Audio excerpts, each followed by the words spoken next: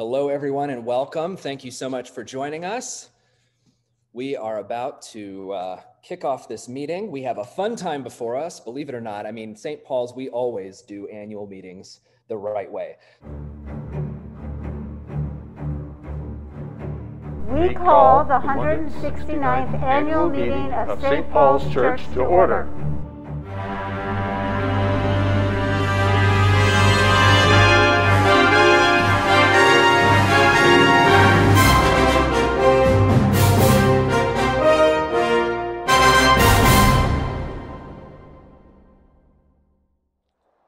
Good morning and welcome. Let us begin with prayer. Almighty and ever-living God, source of all wisdom and understanding, be present with those who take counsel in St. Paul's for the renewal and mission of your church. Teach us in all things to seek first your honor and glory. Guide us to perceive what is right, and grant us both the courage to pursue it and the grace to accomplish it, through Jesus Christ, our Lord. Amen. Thank you so much, Danushka and Idris. And now we will entertain a motion to approve the minutes of the 168th annual meeting of St. Paul's, which took place last year. Is there a motion? So moved. Is there a second? Second. Are there any corrections to the minutes which are found in the back of the annual report? No. Not seeing any.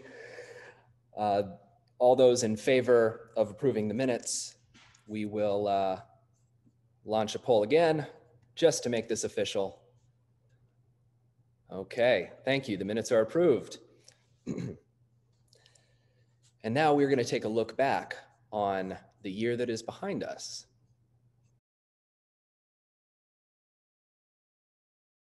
Let's take a look back at 2020 and see how St. Paul's has come together.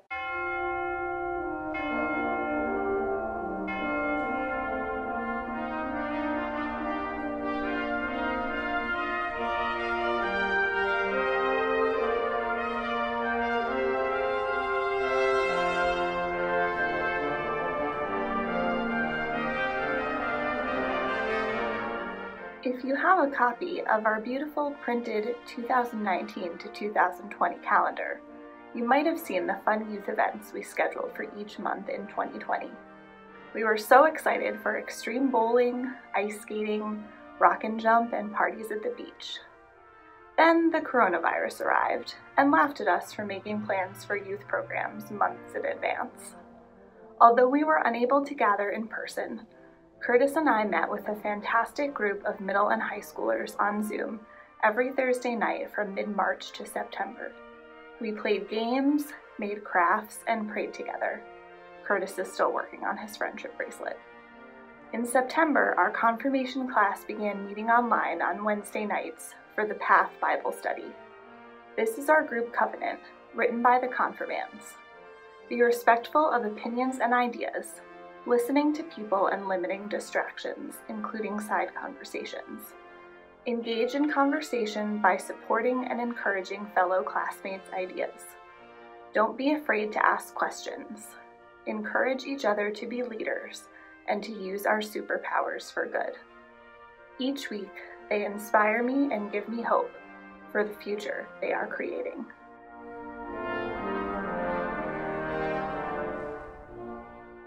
That was quite an adjustment for us to adjust to COVID. We were feeling very confident following a board meeting that we were going to be open. And 2 days later, we were closed.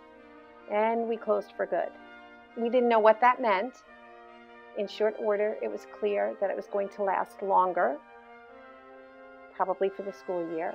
Stayed connected with the children, did activities with the children, and everything went beautifully. We did that for the whole rest of the school year, and then spent the summer getting the school ready for a September opening. That involved construction, protocols, scenarios for open in person, open on Zoom, closed for 2 weeks, 4 weeks, whatever required, quarantining, and taking care of the children. Parents were incredibly grateful. Between the staff and the parents working together to keep healthy children in the building. That is what's kept us open for all these weeks. Thank goodness we are plugging right along.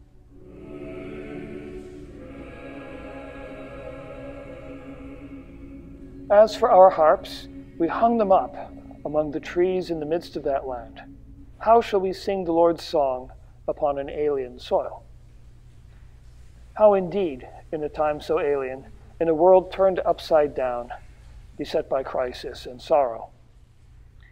Can it be that barely a year ago we were celebrating the brilliant success of the Boar's Head Festival? It seemed like a harbinger of great things to come.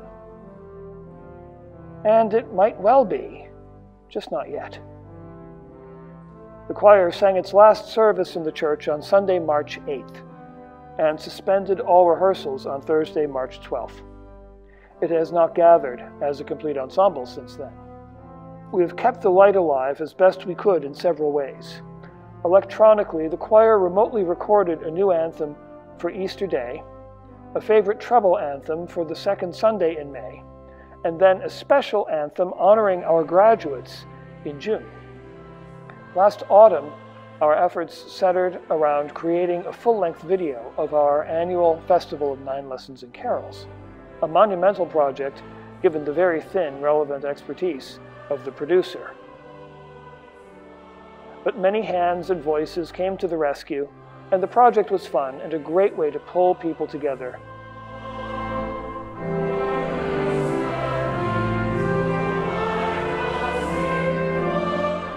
The combined Caring Connections Ministries witnessed to Christ's love and grace in our midst, providing spiritual and physical presence and support not only to St. Paul's parishioners, but to the greater community through coordinated efforts with our clergy. Amidst the overwhelming COVID-19 safety protocols and restrictions, our faith community banded together from home, knitting and crocheting prayer shawls, hand-painting prayer stones, and placing them in a basket on the low brick wall outside St. Paul's old post road entrance, with a sign inviting passers-by to take a little piece of St. Paul's with them. Crafting sock snowmen and candy cane mice, and covertly leaving them on the doorsteps of 20 of our elders' homes and on safe tables outside area senior facilities. Cooking meals, delivering groceries, visiting from front porches, and praying, and praying some more. In conversation with Audrey Hubner, our prayer chain matriarch, I learned that 2020 was an unprecedented year for prayer requests, citing an overall increase in general intercessory prayer, witnessing to an increased outpouring of care and love for each other, keeping the 14 members of our prayer chain very busy. And while we could not safely gather together, we remained together in the Spirit.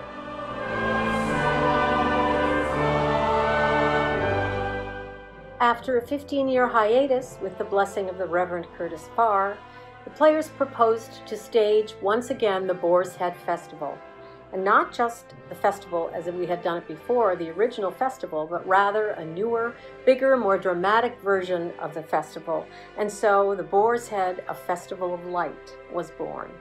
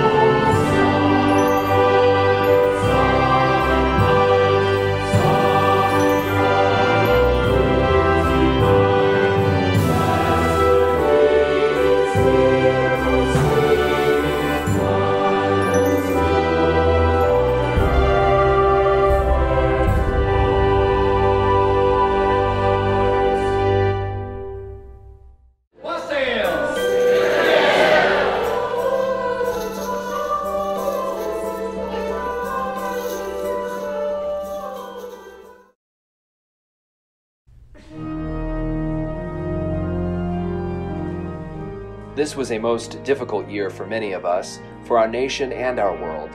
While baptisms and confirmations took a hiatus, prayer requests surged as we grappled with illness, anxiety, job loss, and tension in a particularly volatile election year. Some were able to use this year to take stock of their lives, to cultivate a deeper sense of what is most important and of what is not worth our time. With a return to some sense of normalcy on the horizon, we look forward to being together again. The life of St. Paul's has not stopped, however. Our staff, Ben, Kathy, and John, have been working as dutifully as ever. Our clergy, Alice and Idris, continue to support and direct hugely impactful ministries of the parish. Our intern, Danushka, brings a wealth of experience to us through her storytelling, as well as through her powerful example of faithfulness as she prepares for ministry as a deacon. The ministry reports included in this video and in our annual report speak to the continuing importance of St. Paul's in our lives and in the life of the wider community, and they don't even cover half of the ways we seek and serve Christ. Take a look at our annual report. You will read about how in December, St. Paul's joined a collection of churches, synagogues, mosques, temples, and civic organizations from Fairfield and New Haven counties called Connect, representing more than 20,000 people from different races, faiths, and zip codes that have joined together to take action on social and economic justice issues of common concern. You'll read about our continuing partnership with the Council of Churches of Greater Bridgeport. You will read about how this Lent we will join up with the Council of Churches Raising the Bar, Becoming Anti-Racist team to bring a weekly Zoom series on Monday evenings for members of St. Paul's to explore deeper the issues of racism and all of its expressions in our society, and how Christ calls us to respond to those in our lives. I invite you to take a look at the report, and I thank you for all of the ways that you express God's love. Vaccines are being administered, and we hope for lower infection rates in our area that will make worshiping in our sacred space safe again. I miss you all, I love you, and as I have emphasized before, God is with us all the time. Neither heights nor depths, Paul says, nor anything else in all of creation will be able to separate us from the love of God.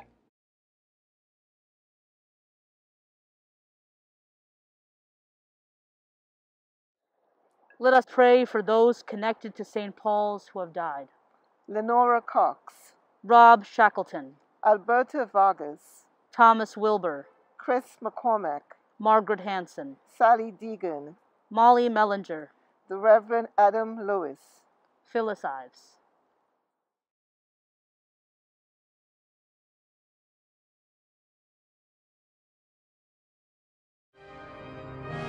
And now our outgoing vestry members offer words of thanks.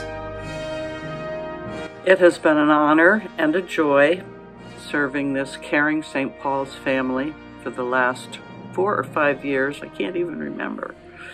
God bless and good luck to the new vestry members. Thank you.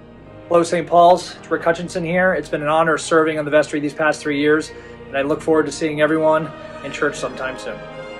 Hi everyone, I miss seeing you so much. This is Tracy Cranston. I'm leaving the vestry after 3 years, and I'm just so proud and so grateful of the work that Curtis, our wardens, St. Paul's Nursery School, and the staff has done, particularly over this past year when it's been so challenging to keep things together and just kind of roll with everything's changing so quickly. I think we've done a particularly good job with our technology and keeping things moving in the right direction. I'm just so grateful. And I've learned a lot being on the vestry, and I'm just really happy that I had the opportunity. And I look forward to most seeing you all when I walk down with the choir, hopefully soon. Take care and blessings to all of you.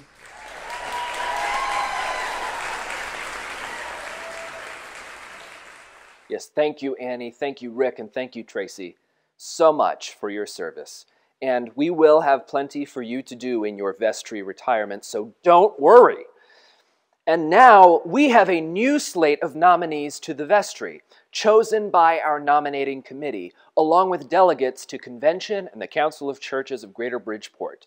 I am thrilled that all of these people have accepted the call to lead our parish and to represent St. Paul's, especially given the particular challenges of this time. But to make it official, we will need to vote. And the nominees are, for vestry, Christine Cook, John Grau, and Melissa Clear. For our delegates to the annual convention of the Episcopal Church in Connecticut, we have Fiona Andren and Wendy Cudmore with Joanne Fredericks as an alternate. And then finally, to the Council of Churches of Greater Bridgeport, we have Susan Tom. Thank you all for agreeing to be nominated. And now it's time to vote. Thank you. And now, is there a motion to approve this slate? 3 for 3-year terms to the vestry and others as delegates to our diocesan convention, as well as to the Council of Churches of Greater Bridgeport. Is there a motion? So move. Is there a second? Second. Is there any discussion, or anybody want to warn them? No? All right.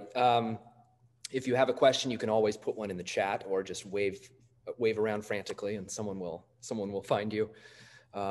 So in that case, we will vote for this slate with a new poll. I should mention, because the video didn't include it, that all of the members of our executive committee wish to continue in those roles, and they are Fiona Andren and Michael Boyd as wardens, Caroline Marshall as treasurer, and Caitlin Hagedis as clerk. Please vote now. You should see the poll on your screen. Yes, to approve all candidates on this slate. I would say that that is pretty conclusive. The motion carries. Welcome, Chris, John, and Melissa. Thank you, Fiona, Wendy, Joanne, and Susan. Everyone, let's welcome them by using our clapping hand reaction, or just clap your hands on the screen, whatever works for you. Thank you very much. And now we will move on to the financial report. Oh, you're on mute. And now it's time to welcome Caroline Marshall, our treasurer, for the financial report. Great, thank you, Mike. And Curtis, this is going so beautifully. I hope this first live presentation isn't going to upset the routine of the annual meeting. So good morning, everybody. My name is Caroline Marshall. This is my first time as treasurer at our annual meeting, and it's truly an honor to be here to serve you in the parish today. So I'm going to be covering two topics. First out, I'm going to report on our 2020 financial performance against our budget. And then after that, I'm going to talk us through what the plan is for the budget for 2021 and highlight some of the key points. So as Curtis has said, this was an incredibly uncertain year on many, many fronts, and the financial environment was no exception to that. However, I'm very happy to report that we ended the year 2020 with a budget surplus, and we were able to make a number of decisions around allocating expenses as a result of that will help us in the future. First of all, on the income side of the ledger, I want to make in fact, all of us in the vestry and with Curtis, we want to make a heartfelt thanks to all our parishioners who continue to give, during a time of great uncertainty, their pledges. It was really extraordinary because we ended the year, when we looked at the pledge and non-pledge related income, we were at 97% of our budget that we set out at the beginning of the year, which is just incredible. So thank you to everybody in the parish. In 2020, though, we did have some income shortfalls. We had with some reduced income, not surprisingly, from the nursery school gift. Our fundraising was constrained, obviously. However, we were the beneficiaries of a PPP loan. So for those of you not familiar with that term, it's the Paycheck Protection Plan that was part of the CARES Act that the federal government announced. So overall for the year, in terms of income, we came in at 105% of our expectations. Turning to the expense side, we obviously had a shift in our operations due to the pandemic as we went remote. We saw savings in a number of areas. First up, professional musicians. As you know, we did not have them for several months early in the pandemic, so we saw some reduction in expenses there. Office administration expenses came down, as did church utilities. And we were also able to, from an audit perspective, do a review in 2020 versus a full audit, which saved us further expense. In addition, we saw less activity in our hands-on ministries, notably Homefront, our food pantry shopping, and assistance to our social workers. So those all came in below expected. So the bottom line is we had more income and we had less expenses, which led us to a surplus for the year. And so as a result of that, we were able to expense the installation costs of a generator and the very necessary repairs to the bell and steeple through the general church budget rather than through the maintenance fund. We're also going to be repaying $20,000 to the endowment loan, and then the balance of the surplus we're applying to the church preventative maintenance fund. So that's 2020. Turning to 2021. I'll just say up front, if there's a full copy of the 2021 available for inspection in the parish office for anybody who wants to get into the details. But overall, we took a very conservative and very similar approach to how we constructed the 2020 budget. We did make a key assumption, which hopefully will play out, which was that we will be opening sometime this summer. So that affected how we assumed budgets for the front half of the year versus the back half. We budgeted for slightly less income than we budgeted for in 2020. And this is down to a couple of things. We looked at the pledges that we have completed to date. We already know that the nursery gift is going to be less than it was last year. And of course, our ability to fundraise is going to continue to be constrained this year. As you know, we do manage our expenses very tightly. And so we have set the budget up that they are going to increase by about 1% in 2021. And Caitlin, if you could just pull up that pie chart, that'd be great. So as you can see, if you look at the expenses here, there's sort of some major buckets. A lot of our expenses are fixed. We've personnel and building expenses that really, it's quite difficult to trim. But this year, we're going to have to also do a full audit as well. Last year, as I said, we had a review. We're going to have to do a full audit, which is going to bring some additional expense. But overall, our budget, we expect to come in balanced for 2021. So that's the report out. Again, thank you to everybody for your continued contributions in 2020. And again, the 2021 budget is available for review in the parish office if anybody would like to see it in more detail. Thank you. I think I'm passing to Jim Buggy.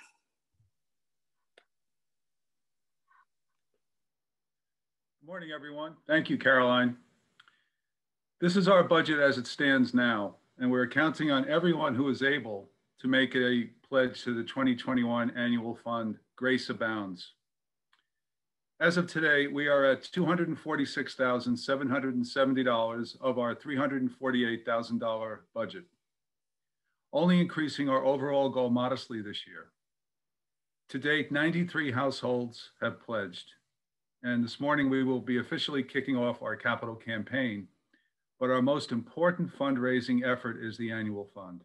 This is how we maintain our ministries, so it's crucial that we all support it to the best of our ability and whenever we can.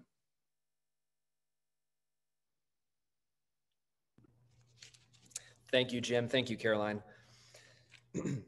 And since so many have already faithfully pledged to support this community and all of the ministries of St. Paul's, we are going to bless the pledges that we have received thus far. And so I invite you, wherever you are, to bow your heads as we bless the pledges.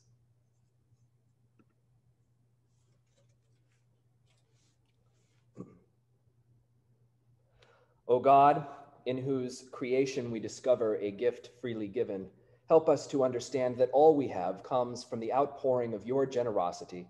Inspire in our hearts a deep sense of gratitude and move us to share what we have received with the same immensity of spirit in which it was given.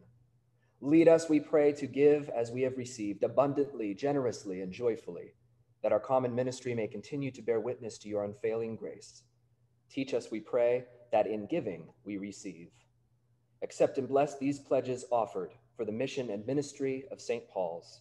Bless those who have offered them to you in thanksgiving for all the ways in which you bless us and our community of faith. Give us courage, insight, and grace to use these gifts to nourish your people and to proclaim the reconciling work of God in Christ. In the name of God we pray. Amen. Thank you, Curtis. And thank you if you have already pledged to Grace Abounds for 2021. And if you have not, but plan to, please send in your pledge or go online. You'll find the link to the Grace Abounds website in the chat box. Thank you. Thank you, Jim. We now welcome Mike Bales with a report on our investments.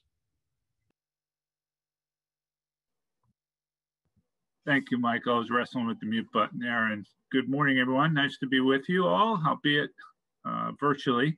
Been asked to make a few comments from the investment committee, which just as a reminder, the investment committee is a group of dedicated folks, including members of the vestry and dedicated parishioners whose role primarily is the oversight of the endowment investments for the parish, and that basically is setting things like investment policy statement, meeting with our investment manager, and making sure that there is alignment with the need from the parish for supporting the operational cash flow, as well as the future needs of the parish, and trying to keep that alignment and frankly preserving this great resource we're fortunate to have, not only for the current generation, but for future generations. Pleased to report, well, before I start there, I guess, as I pen this report every year, which I've been doing now, I'm afraid to say, I'm not afraid to say, I'm proud to say, it's been 18 years I've been writing this report, I think, as a member of this committee. And it seems like every year when I sit down to pen it, there's some extraordinary set of circumstances that I could write about, whether that's something going on in the parish or something in the capital markets, and certainly 2020 was no exception. For the details around the report, I'd refer you to the annual report itself. But as we entered the COVID environment, COVID changed everything for us, not only personally, but it certainly had an impact on the economy. And it wasn't lost on the capital markets, and certainly created an incredible volatility of this resource and asset pool that we rely on to support the parish as well. I think it was probably in the April timeframe, maybe, Curtis, when you asked me to sit with the vestry, and we had just experienced roughly a third decline in the S&P 500 over a period of 23 days. And to put that in perspective, the endowment fund had a drawdown of, the market value, roughly $800,000 from the beginning of the year. The good news is these periods of market volatility always seem to test our conviction around how we've allocated the assets, and is it appropriate, knowing how important it is to our support. But I will say the good news is the discipline that the vestry has maintained, not only in its spending, but also in our commitment to a long-term strategy. We've been through periods like this a lot. And we were not only fortunate enough to make back the portfolio unrealized losses, the portfolio was able to grow year over year. We don't have the final total returns from our investment advisor, but when we make the adjustments for our annual draw on top of last year's pretty significant gain, we were able to grow the portfolio, the total return of about 7.25%, maybe a little bit higher. So we were able to not only meet the current income requirement to support the parish, but continue to grow the fund a little bit, which is incredibly important. Just a couple of quick thank yous. Not only to the investment committee members, which are listed in the report, but also I think it's important. I don't think we give enough. I think it requires a shout out to the vestry and the parishioners here for their discipline. As you look at the annual draw and the discipline, I mean, you just heard Caroline talk about, repaying once again a pretty significant chunk of the endowment loan that we had. I've seen it many, many times, not in this parish, but others I've worked with, that once you borrow money from an endowment, it's awful hard to pay it back. And we're in a very fortunate position. And we made a payment in 2020. We're going to make another one in 2021. And that doesn't happen. Sorry, Zoom hazards. That doesn't happen without the dedication of the parishioners, number one, and the discipline of the vestry. They've kept their, the spending rate at which we draw from the endowment very disciplined, and it's come down over time. There were times when we were drawing up to 5%. The forecast for this year is in the low 4s, and I commend everybody for that discipline, because it will allow this important resource to continue to be able to sustain, a consistent level of support for the parish. I mean, Caroline talked about the variability in our income stream. This one resource has been pretty stable and consistent over time, and we're very fortunate to have that. So again, special thanks to the committee members, special thanks to the parishioners and the vestry. And just one final ask, as anybody who is interested in learning more about the endowment and how it supports the parish, we do a good job at reporting that in our financials, but please reach out to myself or any of the committee members, and we welcome Chris Cook as the newest member of the investment committee. So Chris, thank you for your willingness to participate, and we welcome any and all people learning to do more or join the committee to please do reach out. Does not require any technical expertise. In fact, some of our best input comes from people with no financial background. It's important that the parish understand that. So we welcome any and all new members. So I'll stop there, Curtis, unless there are any questions.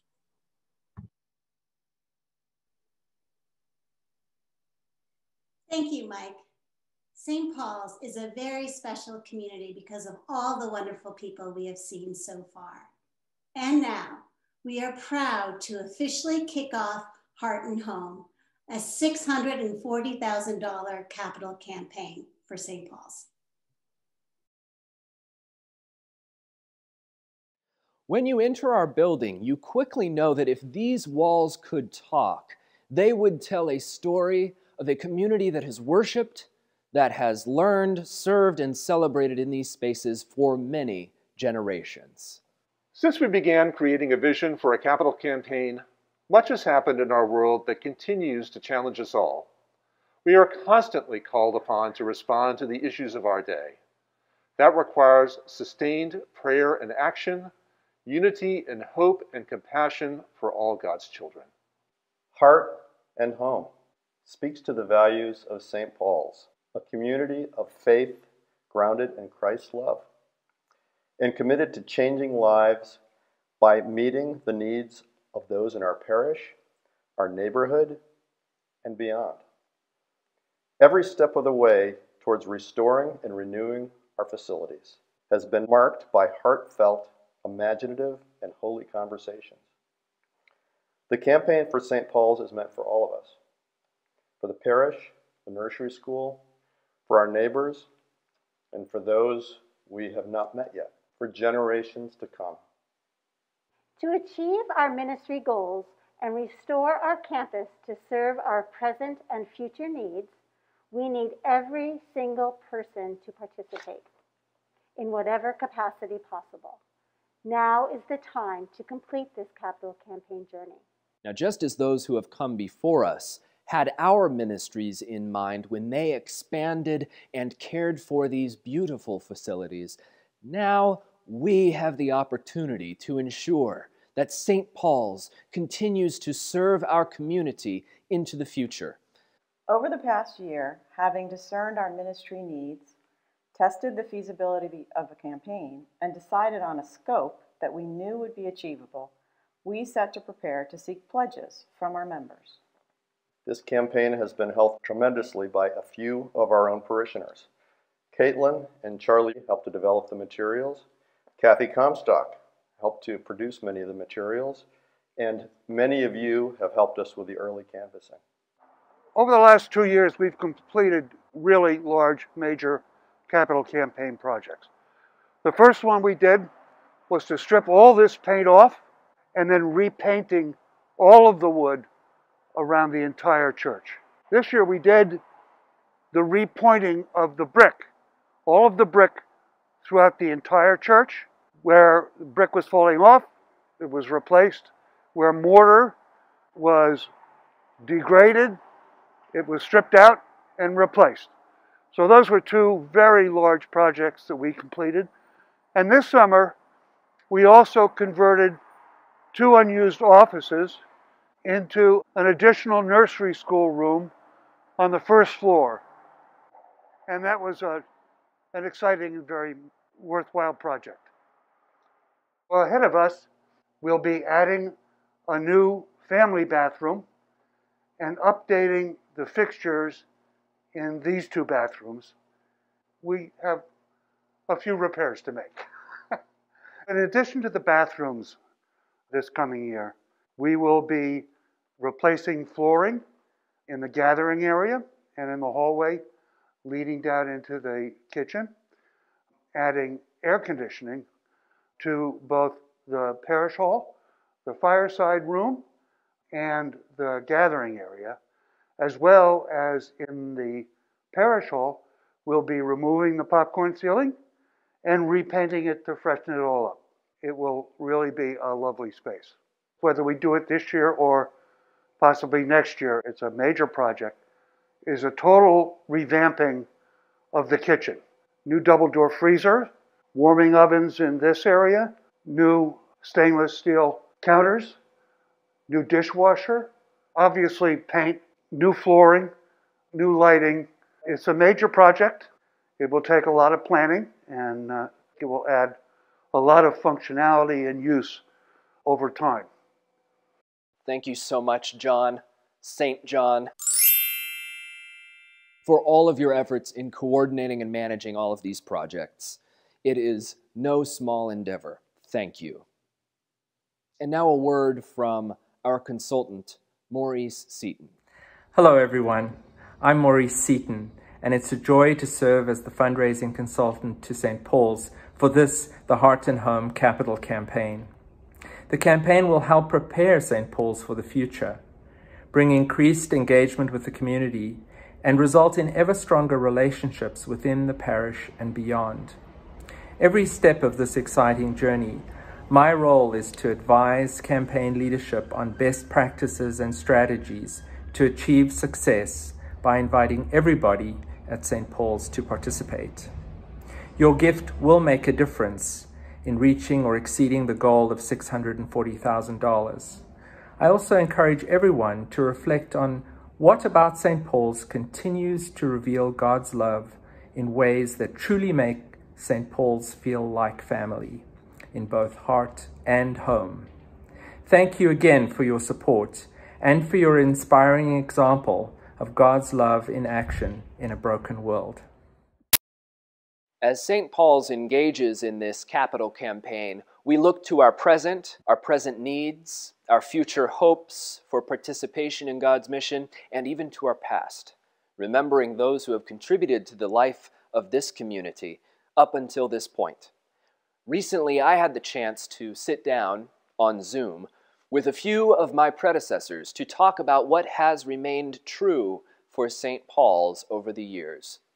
I spoke with Judith Rhodes, who was the rector from 2010 to 2015, with Ben Brockman, who was the rector from 1992 until 2008, and with Ned Prevost, who was the rector from 1981 to 1990. Judy, thank you so much for joining us. As St. Paul's sets out on this new phase of our journey, I wonder what you remember being special about St. Paul's. I mean, there are lots of things that come to mind. It's welcoming the nursery school children up to tell the Christmas story.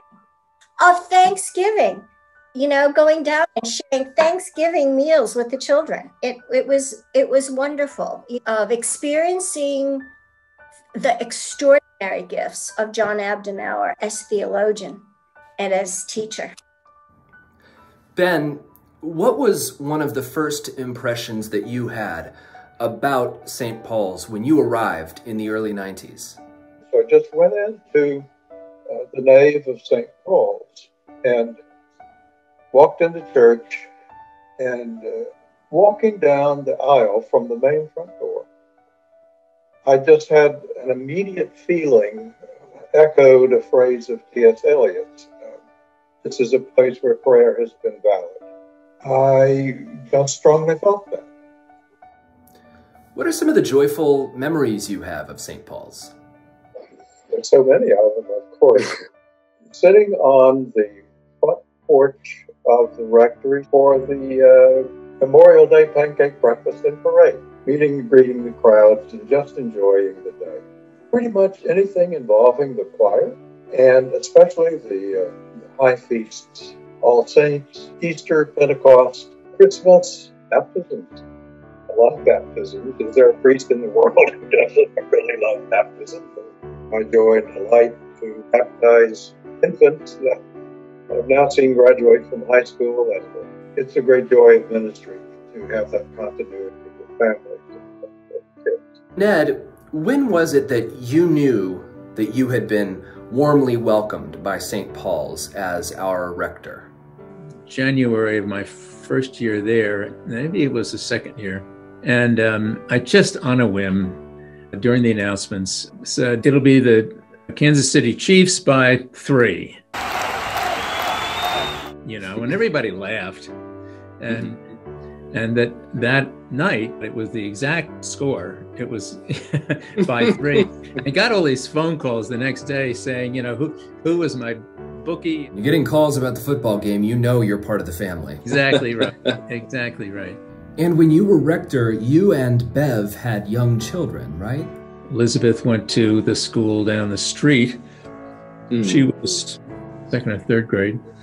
And Marnie was just a toddler, and she went to the St. Paul's Nursery School, and that's where she and Amanda Sidebottom became pals and are pals to this day. What a gift the nursery school is to our whole community. It was then, it certainly is now. I have great memories of it, and Marnie loved it. You know, I mean, Marnie had a wonderful group at St. Paul's, and it went from the nursery school to the choir, to the youth group. Now, Judy, you guided our vestry and nursery school board through some important work to build on our common ministry, to build on that relationship. What was that like for you? The commitment of the vestry and the commitment of the nursery school board to reorienting our understanding of relationship through prayer, through workshops, through working with the National Episcopal Schools and doing the work with the consultant. I am so thrilled that when I read the wonderful piece that you sent me on Heart and Home, that the growth and development and the future of the nursery school is as central to this campaign as the refurbishment, development of the ministry that can happen because we have these extraordinary buildings. Ben mentioned that St. Paul's is a place where prayer has been valid. How did you experience the spiritual life of the parish? My experience of St. Paul's is that people really are prayers there. They take their place alongside the clergy as baptized people of God and lead in that way with deep conviction and deep faith. Our theme for our campaign is Heart and Home. Adam Lewis, who served as the rector in the 70s, died just this last November. In October, I spoke with him on the phone about his memories of St. Paul's, and he remembered many joyful times, lots of big events, After serving as a priest for 30 years, he retired and opened an interior design firm. He told me that he was often asked how he could go from something as sacred as ministry to interior design. And he said, well, you know, they're really the same thing. Nothing is more sacred to a person than where you live. It's where you find refuge. It's where you may raise children, build your family. It's where you love. Heart and Home is, I think, a perfect title for what St. Paul's is looking for as a response to ministry, response to the fact that we, all of us, are inheritors of something. We are, all of us, part of a family. Heart and Home says to me that we are woven inextricably in each other's lives, and even in isolation, we don't live apart from that reality. It's a wonderful place, wonderful people, wonderful traditions, a wonderful past, a wonderful present, and what I'm sure will be a wonderful future.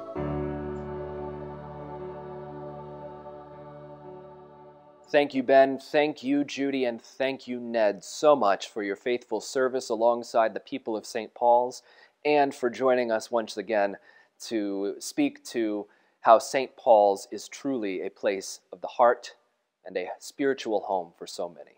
And I would like to thank everyone on the committee, Matt and Kathy Wyant, Jim Buggy and Wendy Cudmore, Lisa Callahan, and our wardens Mike Boyd and Fiona Andrin for their effort, for their heartfelt dedication to St. Paul's. St. Paul's, we're at our best when we all jump in and do our part to be the church. And Heart and Home is an effort that can strengthen us, as well as strengthen our participation in God's mission of reconciliation and restoration of all of creation. Now, if you know of anyone else that we should be in touch with to be a part of this exciting Heart and Home campaign, please contact me, contact Kathy Comstock in the office, and let us know who you would like us to reach out to.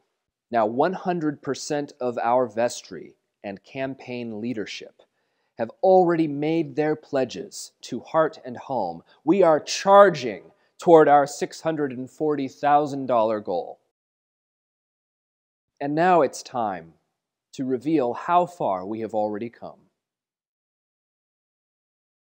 To date. To date. To date. In pledges. In pledges. To date, in pledges. We have raised. We've raised $517,000. $517,000. We have come far. We have come far. We've come far, but we still have farther to go. We have come far, but we still have far to go. We are counting on you. On you. On you. We are counting on you. We are counting on everyone to make a gift. We are counting on everyone to make a gift. Whatever gift is right for you. Whatever gift is right for you. For you. For you. Whatever gift is right for you. Every gift counts. Every gift counts. Every gift counts because we're doing this together. We're doing this together. Every gift counts. Every gift counts because we're doing this together. St. Paul's. St. Paul's. St. Paul's. St. Paul's. St. Paul's. It's like coming home. It's like coming home. It's like coming home. It's like coming home. It's like coming home. It's like coming home. It's like coming home. It's like coming home. St. Paul's. It's like coming home.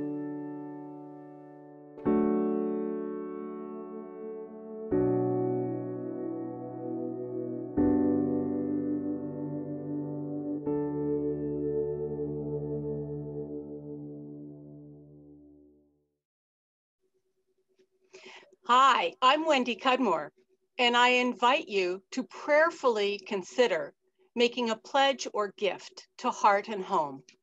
You can mail the pledge, you can mail in the pledge card you may have received, or you can pledge online. Everyone is invited to participate, and pledges can be made over 3 to 4 years. If you have already made a commitment to our heart, our home, thank you. Thank you, Wendy. As you all saw, we are already 80% of the way toward reaching our goal. We will only reach that goal, though, if we all pledge our support of Heart and Home. I don't know about you, but I was starting to have to hold back the tears, and I did a lot of the editing on the video, but still, because I think I saw some of you crying too. Yeah. So please join us in making a pledge to St. Paul's, to this effort. Thank you so much for being a part of this community. Thank you for the God-given gifts that you bring to this family. Thank you for taking this opportunity to renew the enduring promise of St. Paul's, to be a Christ-centered community, growing in faith, building community, and embracing our neighbors. God bless you. God bless all the people of St. Paul's, and may God bless the ministry of this parish now and always.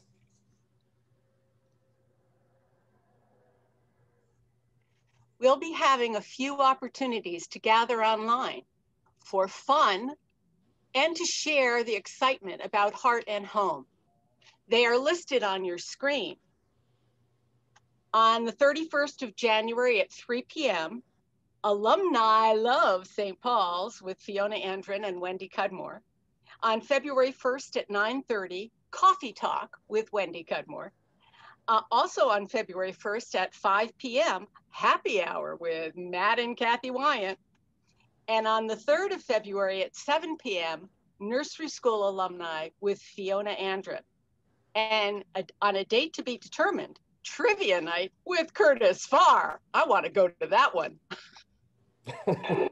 Thank you so much, Wendy. If anyone has questions about Heart and Home, and I'm sure there are some, or about anything that's going on at St. Paul's, anything we're doing as St. Paul's, please feel free to reach out anytime. Questions about Heart and Home may be addressed to any one of our committee members. They may be addressed to the office or directly to me. Fiona Andren, who serves St. Paul's as a warden, also leads the board of the nursery school. So nursery school parents and guardians may wish to contact her. And I believe that Jake Hagedis, our communications assistant here, has put some of those contacts into the chat for you to reach out if you have questions. And after we officially adjourn the business of this meeting, we're going to have a few minutes or a few moments to chat about what we've heard. But before we do, I invite us all to conclude with our very own Heart and Home campaign prayer, which was skillfully and thoughtfully prepared by Hope and John Ogletree. I invite you, you're probably muted, I invite you to pray along, muted, in your homes. I'll lead us in prayer. The Lord be with you. Let us pray. Eternal and gracious God, who knows our needs before we ask, we give thanks for the bounty in our lives, and we acknowledge that you are the source of our being.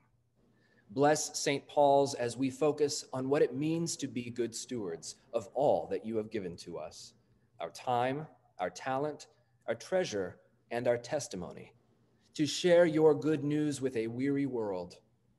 Help each of us to freely give back a portion of what you have provided, so that together we might better do the work you have given us to do, sharing your love with a world desperate to know your compassion and experience your grace.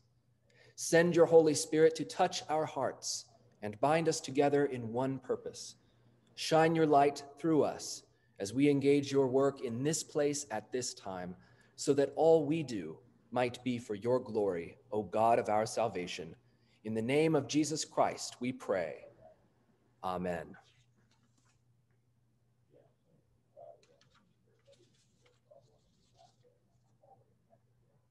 Following the adjournment of the meeting, we will have time for a conversation in breakout rooms, along with time for questions.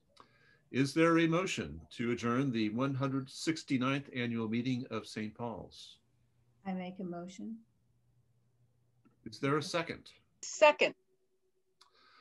All in favor of adjourning the official business of our annual meeting, wave your real hands or Zoom hands. We stand adjourned. Thank you very much.